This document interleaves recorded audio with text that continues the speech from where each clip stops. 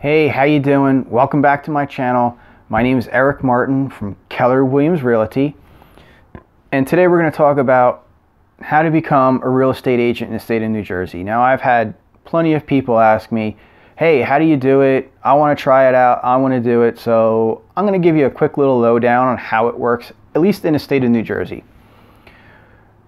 First, you have to sign up for a pre-licensing real estate course. Now, most real estate brokerages, Keller Williams, Weichert, Coldwell Banker, they all have companies they work with, or they do them themselves. They have these courses.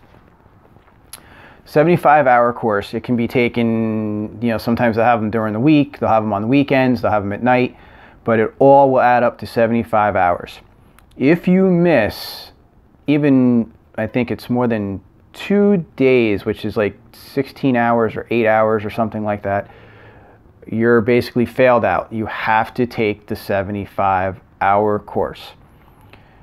These courses will range anywhere between $250 to $400 and something. All right. At the end of the 75 hours, you will be given 2 chances to pass the class test. You will have 1 practice test and then 2 final tests. If you do not pass with the passing grades, you will have to retake the course again and repay for it again. So if you really don't have the time right now in your life to take the course and be serious about the course, I would say hold off until you do, because you don't want to take this course, fail it, and have to do it again. After you pass the course, you go on and take the state test. The last I've known was you have a year from the day that you pass your class to take the state test. All right. Most instructors will tell you as soon as you can get the time, as soon as you're done with your class, take the test, because you're going to forget everything. That's what I did. I passed it without any issues, and I am not, great when it comes to testing, and I had everything in my head. I went and took the test, over, done. Then after you take that, you have to go for fingerprints, another fee. Then after you get your fingerprints done and everything comes back, then you can go find a brokerage to work at. Those brokerages can range from Coldwell Banker, Keller Williams, Weichert, Remax, Sotheby's, Berkshire Hathaway, even to the small little boutiques. So what you really want to do is you really want to go in and interview at a few of these different places, different brokerages, because not everyone is created equal. Even though they all have the same name, they're ran by different managers, different brokerage managers, and some will have more training, better training. Some won't have any training at all. So you really kind of want to figure out where your best fit is. Your commission splits. What are their monthly fees, if they have any monthly fees? Do they charge for a desk fee if they have desk areas and you want to be in the office, most of the day working on things? And the other thing is,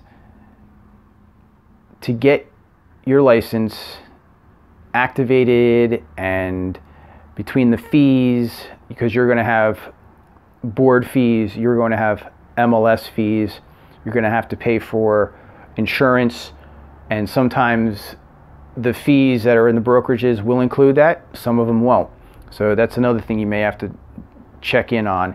But I would say, in order to really get your license running and activated before you even make a deal, could cost you a few grand, $1,500 to $2,500, maybe.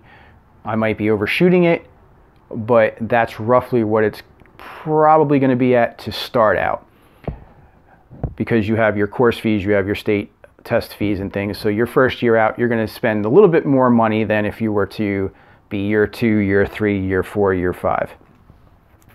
I would say you have to sell at least 2 to 4 houses a year to just be able to pay off your fees and have some money in the bank. You're not going to make a career and be able to live on selling 4 houses a year. So if you have another job, stay at that other job for a while until you can build your career up in real estate. Some people dive all in, some people fail, some people make it. It's just a matter of what you are willing to do to make that work and make that commitment. So with that said, you know, if you're thinking about switching into real estate or making a career of it, just be aware that it is time consuming to start out and time consuming to keep your career going, because you always have to be on top of what's going on and ahead of what's coming around the corner.